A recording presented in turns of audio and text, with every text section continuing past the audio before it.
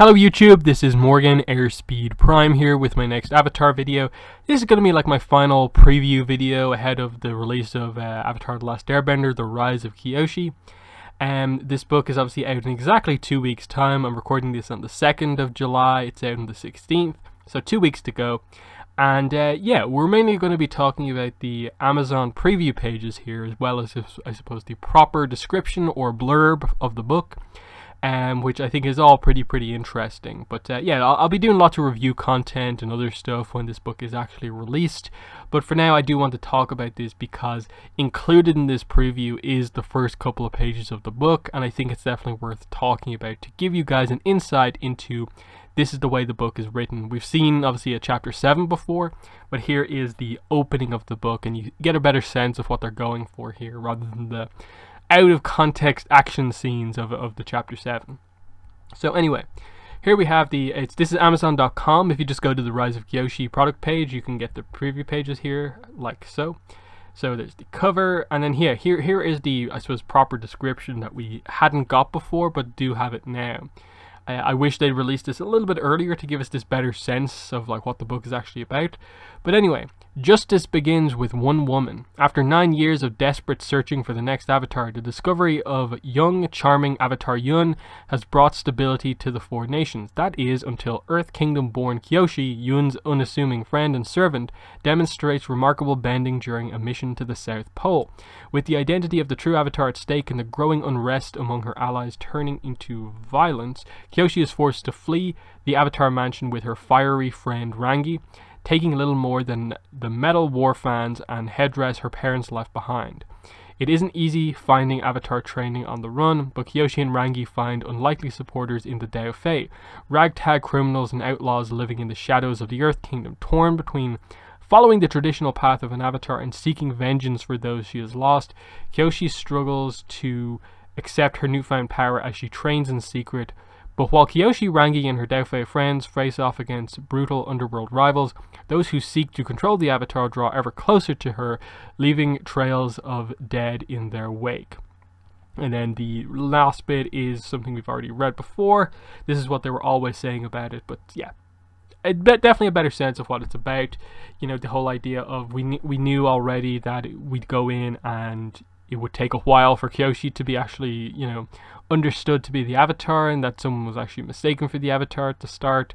And that's the situation we have here, because Kyoshi is not established to be a particularly great bender early on, but during chapter 7, which was the preview pages, we got the chapter called The Iceberg, and that's where we actually saw this moment happen. It's effectively Kyoshi, I think, using the Avatar state without it directly being called that, but it seems very likely that that's what it is.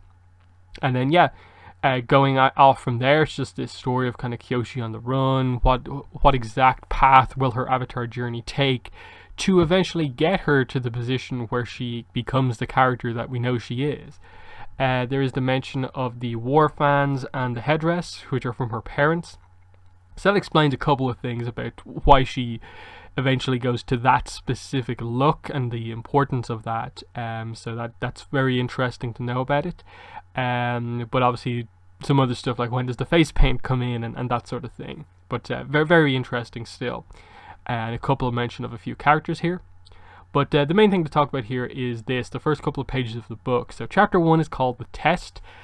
People who have the book already say that there are 32 chapters in the book. It's 442 pages or something like that.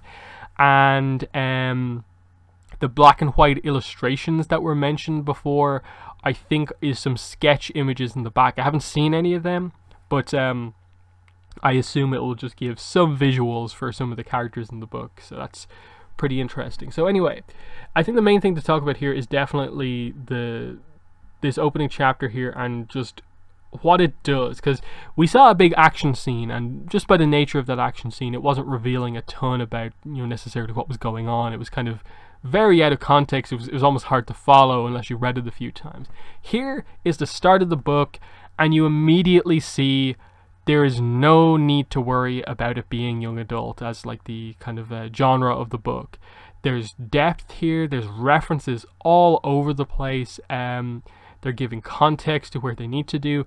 this book has descriptions. It is not just written in a very simplistic style. There is depth here without going crazy into depth, like say a Lord of the Rings, if you've ever actually read the books of Lord of the Rings.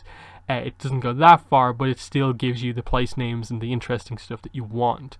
So in a way, like, it really comes across as being one of the most, if not the most, in-depth things we've ever had in the Avatar universe. So anyway, we'll just read a little bit of this. I'm not just going to sit here and read for like half an hour, but we'll read a little bit of this and discuss it, and then I'll highlight some other stuff in the pages as we go on. So the test.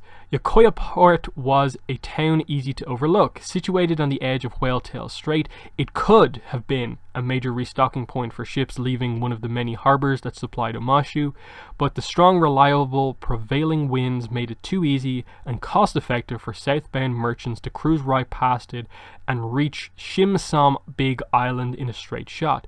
Jianzhu wondered if the locals knew or cared that ships laden with riches sailed tantalizingly close by, while they were stuck elbows deep in the cavity of another elephant koi. Only a quirk of faith and weather kept piles of gold, spices, precious books, and scrolls from landing on their doorstep. Instead, their lot was fish guts, a wealth of maws and gills. The landward side was even less promising. The soil of the peninsula grew thick and rocky as it extended further into the sea. It had disturbed Jianzhu to see the crop fields so meager and balding as he rode through the countryside into town for the first time. The farmland lacked the wild volcanic abundance of the Makapu Valley, or the carefully ordered productivity of Ba Sing Se's outer ring, where growth bent to the exacting will of the king's planners. Here a farmer would have to be grateful for whatever sustenance they could pull from the dirt. The settlement lay on the intersection of three different nations, earth, air, and water, and yet none had ever laid much of a claim to it. The conflicts of the outside world had little impact on the daily life for the Yokoyans. To them, the ravages of the Yellowneck uprising in the deep interior of the Earth Kingdom were a less interesting story than the wayward flying bison that had gotten loose from the air temple and knocked the thatching off a few roofs last week. Despite being seagoers, they probably couldn't name any of the dreaded pirate leaders carving up the eastern waters in open defiance of the Ba Sing Se Navy. All in all, Yokoya Port might as well not have been on the map, which meant for Jianzhu and Kelsang's desperate, sacrilegious little experiment, it was perfect.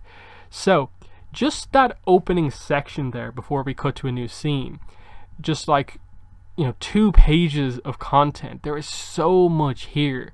Now, admittedly, it's the very start of the book. Of course, you have to set the stage here, but there's a lot going on of just Yokoya Port, which, at least right now, they seem to be, like, is this the original name for Kyoshi Island? They mention, like, a peninsula. I think roughly it seems to be, where it would actually be positioned. But still, very, very interesting overall. A lot of what's going on here. Edge of the Whaletail Strait. Shim Sam Big Island is a new place. That's interesting. And then just a description there of Yokoya, even though it's a port and is actually positioned fairly well, because of how good the wind is and the ocean currents, people just tend to skip by it because it happens to, in addition to being well placed, happens to also have this really good kind of weather around it. So people just zip by it instead of stopping there, and because of that, it has to become a fishing village, and so elephant koi is like one of the big things that to keep themselves alive. It's just, I think, really, really interesting world building of establishing here is a place that is sort of forgotten just because of circumstances, and because of that, the people here are in sort of trouble compared to like other places in the Earth Kingdom. And all those references as we go into page 2 here of like Makapu Valley, volcanic abundance, that's obviously Makapu Village, which is the fortune teller area, and of course that's where the volcano is, of course. Ba Sing Se, we of course know, there's no need to go into that, but nice to get it referenced, mentioning of the Earth King there. Intersection of earth, air, and water in terms of the position, which I think is pretty interesting. And even just a little thing there of, to them, the greater politics of the Earth Kingdom, the bigger issues happening, are less important to them because of how out of the way they are than, say, the almost minor story of like a sky bison got loose from one of the air temples and knocked, you know, the roofs off a couple of houses. And that's so fun to get because of the era we're in. We're pre-air nomad genocide, of course, so we actually can have these sort of stories of like regular people just experiencing like a sky bison going past because they're not a borderline extinct species anymore. So very, very interesting. Similarly, the mention of pirates here. We saw them in Avatar, of course, in that episode.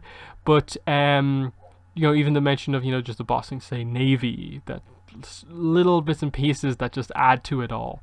And as we'll go through it, we'll just point out some of these references rather than just reading the full thing out. But, you know, you see, this is them entering, Kelsang and Jianzhu entering the town. And the idea is that Kelsang is an airbender and Jianzhu is an earthbender. And they are going to perform the Avatar test using the Avatar relics, which are the 4 kind of sacred toys, basically, that are often used to determine if someone is the Avatar, because this is one of the things that the Avatar kind of remembers across all of their lives, that this is, the toy is theirs, in the same way of like Wan's teapot will also be like a sort of relic in a way. And that's why Korra remembered the teapot. It's why, you know, we get to see Kyoshi as this goes on, at least be familiar with one of them. And we get the full details in the test as well, that the test is pick 4 toys from thousands of toys. So it is a crazy big test. It is not just a case of them bringing 4 toys in front of someone and watching the reaction. No, the person is asked to choose 4 from thousands, and because of just the probability there's a very low chance of you just choosing the correct 4 by mistake. So it's very interesting, as like the people of this town, obviously, who are sort of almost like you know, struggling a little bit, they treat it as almost this kind of holiday festival of like, this is an opportunity to change their lives in a way, of their, your child being the Avatar. So it's a very interesting setup here for all of this sort of stuff. As they mentioned, you know, they describe that here: bison whistle, wicker ball, stuffed turtle duck, you know, whale bone spring, and so on. Kelsang is setting them up. There's a mention here. Yeah, here we go. How did you change Abbot Dorje's mind about giving you all the relics, he asked. The same way you convinced Liu Beifong to let us administer the air nomad test in the Earth cycle. Kelsang said calmly as he recentered a wooden top. I didn't. So that's very interesting there. Of the Avatar test using the relics, the toys, is an air nomad specific thing usually. But in this case, they are using it during an Earth cycle where the next Avatar is an Earthbender, because they've had such bad luck basically trying to find the Avatar. Because they establish here that it's been 7 years since Kuruk, the previous Avatar's death. So things are getting pretty bad. They mentioned that at this point in time, this is the longest that the search for the Avatar has ever taken. It's 7 years trying to find the Avatar up to now.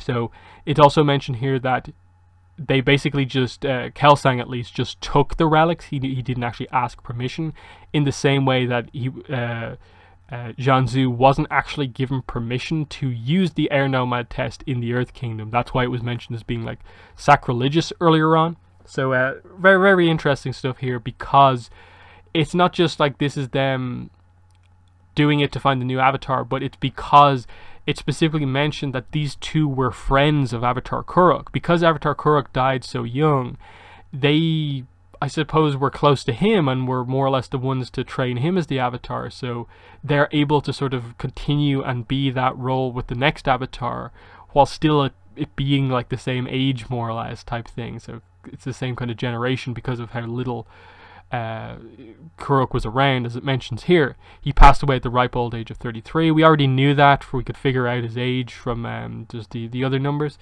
But yeah, they mentioned the Avatar cycle here, so at least they make the book sort of at least accessible, that they're not just assuming you immediately know the full details.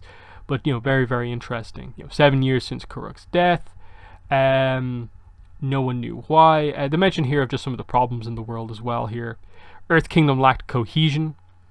Water tribes needing to unify. The airbenders need to come down from their mountains and get their hands dirty instead of preaching. So, you know, the typical problems you'd expect from them. Interesting, though, and no mention of the Fire Nation. Now, of course, you know, it's in relation to this place, they specifically note that it's like a cross section of like 3 nations rather than all 4, but very interesting as well.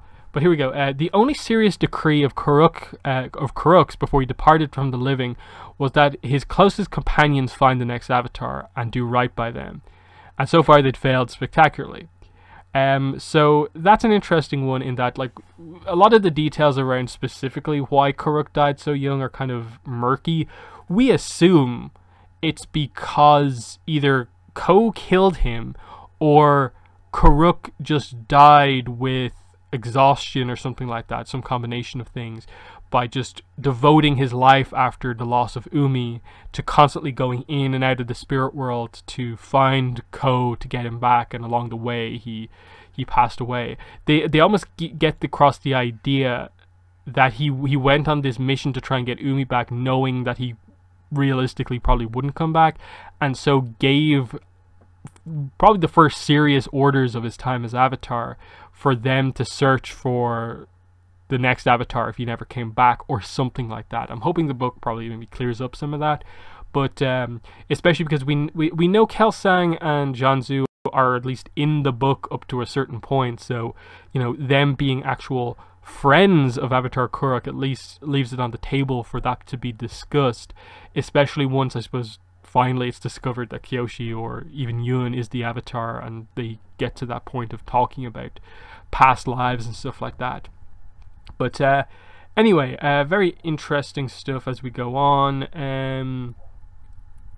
Yeah, they eventually get to the idea of the test happening, but here's an interesting point as well, just world building stuff. Earth avatars were traditionally identified by directional geomancy, a series of rituals designed to winnow through the largest and most populous of the 4 nations as efficiently as possible. Each time a special set of bone trigrams was cast and interpreted by the earthbending masters. Half the Earth Kingdom was ruled out as the location of the newborn avatar. Then from the remaining territory another half, then another half again. The possible locations kept shrinking until the searchers were brought to the doorstep of the Earth Avatar child.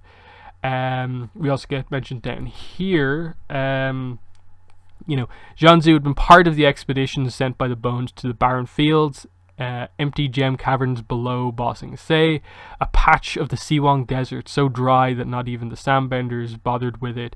Liu Beifong had read the trigrams, King Burrow of Amashu gave it a shot, Neliao the gardener took her turn. Just mention of, like, I suppose at this point specifically noted earthbending masters of that generation, showing that there was a previous earthbender master in the history of Toph. So that's interesting. The Beifong family has one. Previous king of Amashu, King Burrow. Interesting that it does have the BU at the start. So, you know, maybe properly suggesting to us that Bumi is actually part of some sort of a royal family line. But, you know, interesting, another mention of another king of Amashu. And then a character with a title. An earthbending master with a title, someone called the Gardener. That's interesting. I wonder, does the book at all mention why that name is there? But either way, interesting. They just mention here, like, the parents were worse because the way the test has to go is, like, they bring the kids in and are like, you can choose one of these toys. If you choose one of the ones that, like, is the relic, you get to choose another, and then eventually, like, they get to choose 4, and if they get them right, you know, they found what they need to do. But in most of the cases, they have to be like, no, sorry, we said you could pick a toy, but you actually can't keep it. And that causes a lot of problems here. And they kind of explain that this works better with the air nomads, where, you know, their philosophy on things, they don't really care about that sort of stuff all that much. The, you know, owning, like, items and stuff like that isn't as important. So, you know, the Airbender children don't get as upset as, like, the Earth Kingdom children do, and their parents. So as we go on, we get we get an initial attempt where it seems like someone actually finds that she's the Avatar. So that's very, very interesting. So here, the little girl had wandered over to the whirly flying toy that had once entertained an ancient Avatar and was staring at it intently. Huh. They weren't intending to get a genuine result today, but picking the first item correctly was already improbable. Too improbable to risk stopping now. Okay, Jianzhu said, this would have to come out of his own pocket. 50 silvers a year if she's the Avatar. 65 silvers a year if she's the Avatar, and 10 if she's not. Why would I pay you if she's not the Avatar? Jianzhu roared. So this is obviously him discussing some sort of a deal with the girl's father if she happens to be the Avatar, because he wants to make some sort of money off this. Kelsang coughed and thumped loudly on the floor. The girl had picked up the whirligig and was eyeing the drum. 2 out of 4 correct out of thousands. Holy shoe. So obviously Oma and Shu, I think there's a page in the preview that mentions someone saying something similar like Holy Oma, or mentioning Oma in this sort of a way where it's just a phrase in the Earth Kingdom to express like shock or excitement. So interesting. They shook hands. It would be ironic, a prank worthy of Kuruk's sense of humor, to have his reincarnation be found as the result of a peasant's greed. And the very last child in line for testing to boot. Jianzhu nearly chuckled. Now the girl had the drum in her arms as well. She walked over to a stuffed hog monkey. Kelsang was beside himself with excitement, his neck threatening to burst through the wooden beads wrapped around it. Jianzhu felt lightheaded. Hope bashed against his ribcage, begging to be let out after so many years trapped inside. The girl wound up her foot and stomped on the stuffed animal as hard as she could. Die, she screamed, and she just stamps on it. So this girl actually isn't the Avatar. She just happened to get lucky with the first couple of picks. So, and I think that means that that confirms to us like 3 of the items. And then this is where they meet Kyoshi. So they realize that there is actually another girl outside watching on, and they think it's initially this guy's other daughter, but it's revealed that it's actually an orphan. So yeah, she was much, much taller than any of the other children who'd been brought in by their parents. The girl quavered, threatening to flee, but her curiosity won over her fright. Underfed, and he just notes some stuff about the kind of area and stuff like that. And he explains this is like where, the villagers had dressed all their children up in their finest garments as if it was a festival day, but this child was wearing a threadbare coat with her elbows poking through the holes in her sleeves. Oversized feet and stuff like that. So she had the biggest feet of every Avatar. That's one of the things about Kyoshi, so very nice reference there.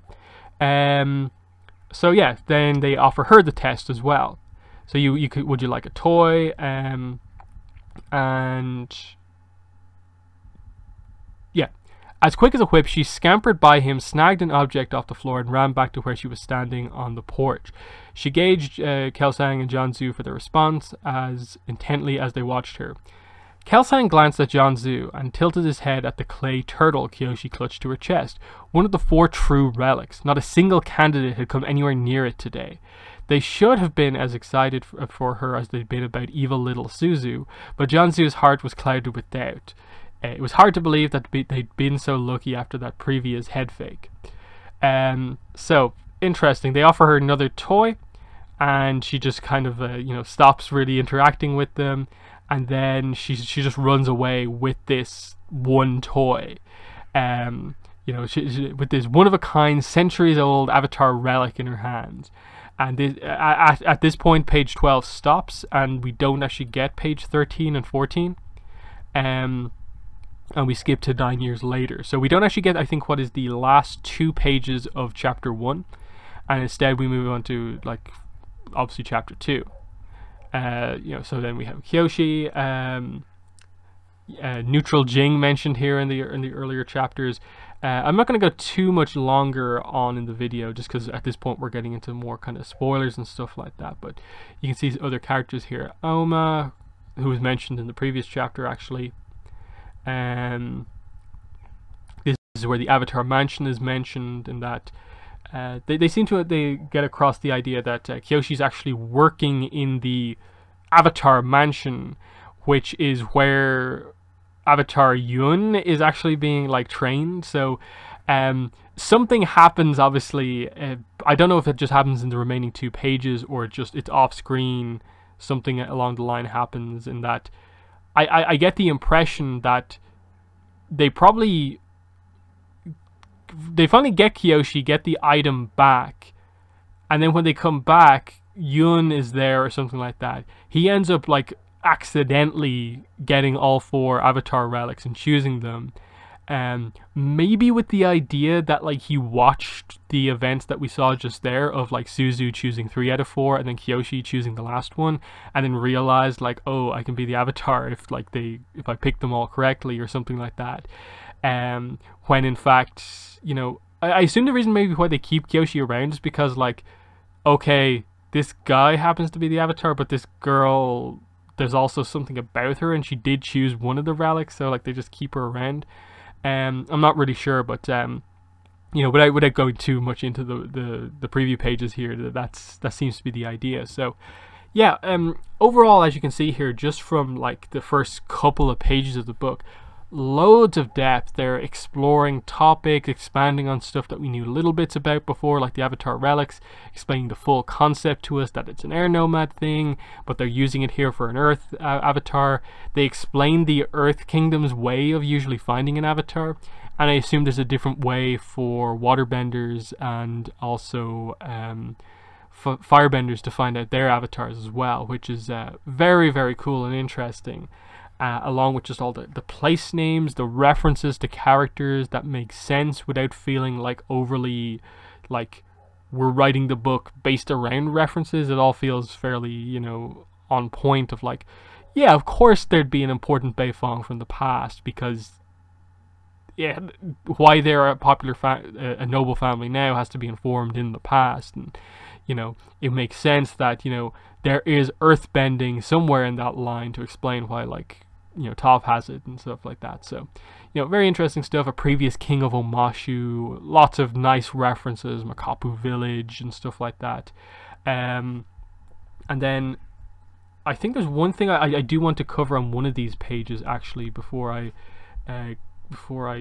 end the video. It was a pretty fun reference when I saw it for the first time. Where is it? Yeah, here. Master Zhanzu was indeed from the Ganjin tribe up in the north. So that's very interesting, as well as the fact that Suzu continues on as a character here, at least initially. But yeah, Ganjin tribe reference, Great Divide reference is really, really fun. Whether or not there's more depth gone into here, I'm not really sure, but it makes sense. That's the sort of stuff that makes sense, that the characters are from somewhere in the Earth Kingdom if they are an Earth Kingdom citizen, if they are an Earthbender.